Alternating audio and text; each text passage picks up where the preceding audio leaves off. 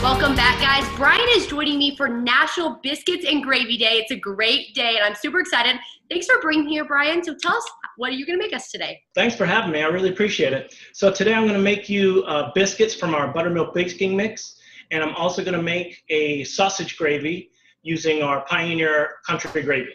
Awesome. So let's dive right in because I'm excited and hungry and ready to see it.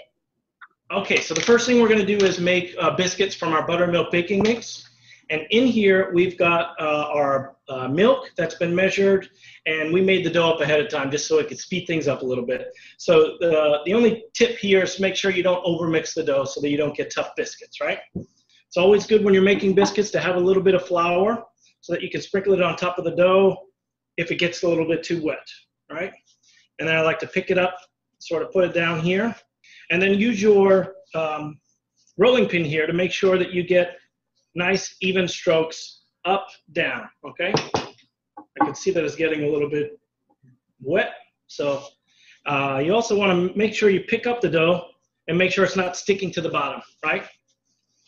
Now here, you want to roll the dough out very gently, right? You don't want to press too hard down on the rolling pin.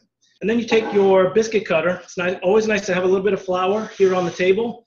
And then instead of twisting the cutter, which you don't want to do, you just want to press straight down and cut your biscuits. Okay. So this goes about 450-degree oven.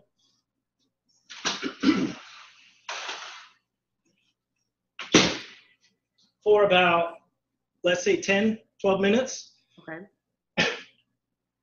And this is what it looks like when it's finished. So what we like to do is take a little bit of melted butter, move that to the side for a minute, and brush it right on your biscuits as soon as they come out of the oven. Now I gotta get to the good part, the gravy. That's my favorite.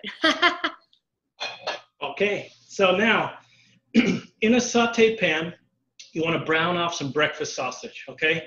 And then you want to make your Pioneer country gravy, set it to the side, and then they're going to come together in the same pot.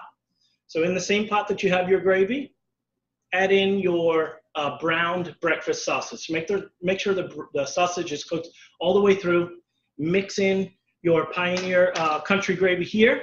And now you've got sausage gravy, which we will take. I've taken the liberty of preparing one of our biscuits from our tray after we brush it with butter. And now I'm just going to spoon the gravy on top of the biscuit. And now you've got a Southern style biscuits and gravy for National Biscuits and Gravy Day. Yeah, this looks great, and you can have it for dinner. Breakfast for dinner is obviously a good choice, so we got to do that. Yeah. Well, thank you so much for being here, Brian. I really appreciate it, and I loved it. It looks great. Thank you very much. Of course, we'll have more coming up after the break.